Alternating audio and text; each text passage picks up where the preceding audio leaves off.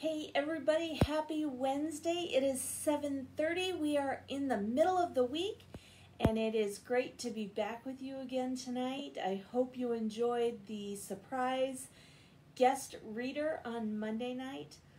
Mr. Butts filled in for me and did a great job. We are back in the Jesus Storybook Bible tonight. We are continuing through the life of Jesus in the New Testament now. We're talking about some of the miracles that he performed, some of the stories and parables that he told. And tonight's story is a little bit different because we talk a little bit more about Jesus and who he is and what kind of things that he did. Tonight's story is called The Servant King. It was Passover, the time when God's people remembered how God had rescued them from being slaves in Egypt. And every year, they killed a lamb and they ate it. The lamb died instead of us, they would say. But this Passover, God was getting ready for an even greater rescue. Jesus and his friends were having the Passover meal together in the upstairs room. But Jesus' friends were arguing. What about? Well, they were arguing about stinky feet. Stinky feet? That sounds kind of strange, but it's right. They were arguing about stinky feet. Now, the thing about feet back then was that people didn't wear shoes. They only wore sandals, which might not sound too unusual, except in those days the streets were dirty. And I don't just mean dirty. I mean dusty, dirty, stinky, dirty. With all of the cows and the horses, all of those animals everywhere, you can imagine the stuff that was on the road. And that stuff ended up on people's feet.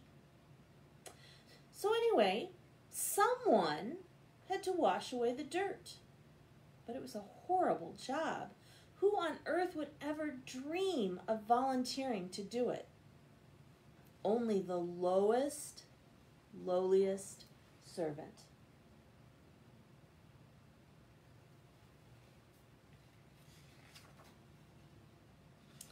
I'm not the servant, Peter said. Nor am I, said Matthew. Quietly, Jesus got up from the table, he took off his robe, and he picked up a basin of water.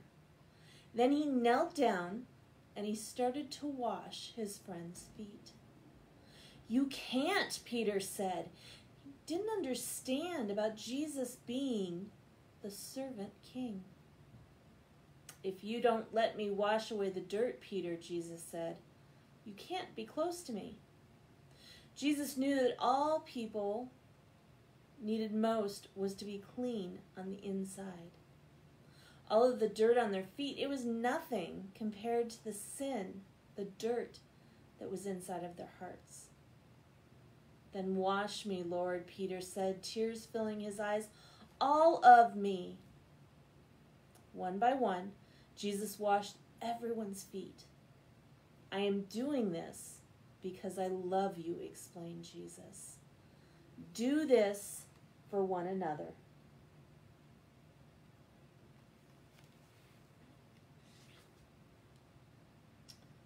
Now, one of Jesus' friends had made a bad plan.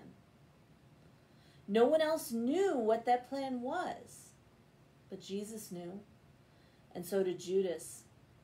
Judas was going to help the leaders capture Jesus for 30 pieces of silver.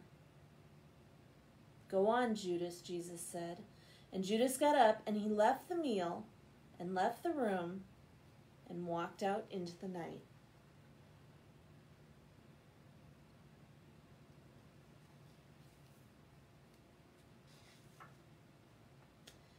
Then Jesus picked up some bread, and he broke it, and he gave it to his friends, and then he picked up the cup of wine, and he thanked God for it, and he poured it out, and he shared it. My body, like this bread, it will break, Jesus told them.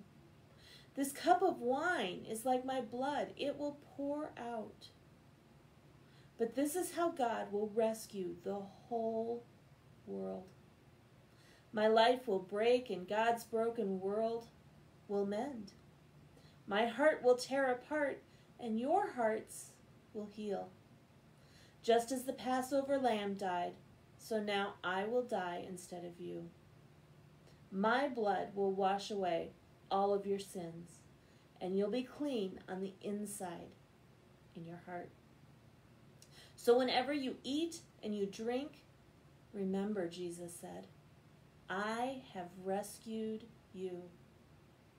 Jesus knew it was nearly time for him to leave the world and to go back to God. I won't be with you very long, he said. You are going to be very sad, but God's helper will come. And then you will be filled up with a forever happiness that won't ever leave you. So don't be afraid. You are my friends, and I love you.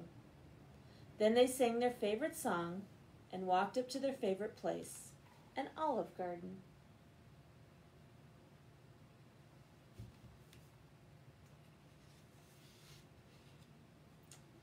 It's a story that we hear at Easter time, the one that we just read tonight.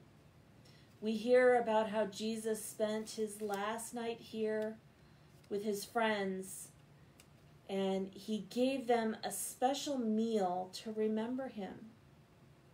And the meal that they received was part of the meal that they were celebrating, the Passover. Way back in the early parts of the Bible, we heard the story of the 10 plagues when God's people were slaves in Egypt. In one of the plagues, God told his people, he said, kill a lamb and roast it and eat it. And as you eat it, be ready to leave. The other thing that they were told to do that was kind of strange was to take the lamb's blood and to put it on their doors.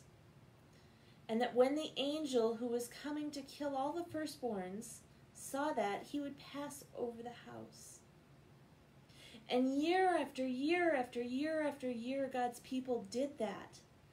They made that sacrifice to remember, to make sure that they were covered by blood.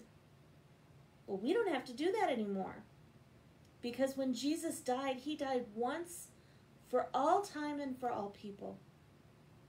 He was the Lamb of God who takes away the sin of the world.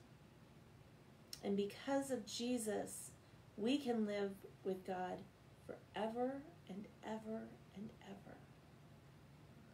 And when we celebrate communion in church, like we will this weekend, we're reminded of that.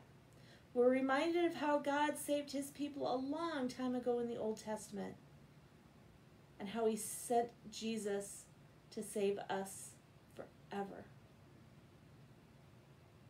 Let's pray.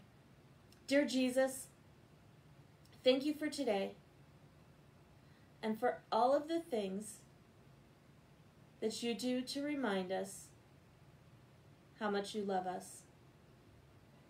You give us a special meal to remind us of the things that you did for us when you died on the cross for our sins, when you were raised to life, and when you went back to heaven.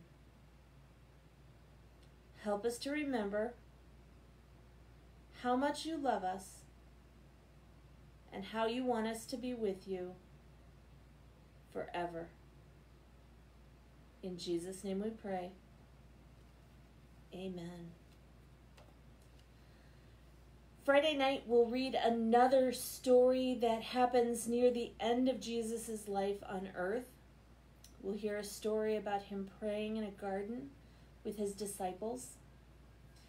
And we'll hear, as we get to Sunday, about that sad time when Jesus died for our sins. But we know that it all happened because God loves us so much. And I want you to remember that as we head into the rest of this week. God loves you.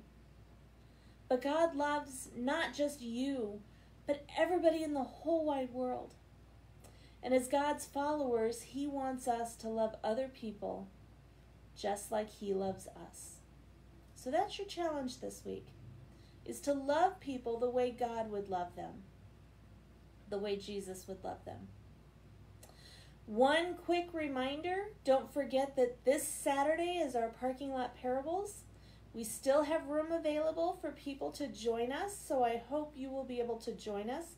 I know that there are a lot of you that are going to be going out of town for a quick last-minute weekend away before school starts. But I hope I see a bunch of you there on Saturday night from 6 to 7:30 for Parking Lot Parables. Don't forget, if you're coming, to sign up so we can have everything ready for you. And then I will look forward to seeing you Friday night for Bible Bedtime Stories, and then Sunday at church. Have a great rest of your week, and I will talk to you all again on Friday. Bye, everybody.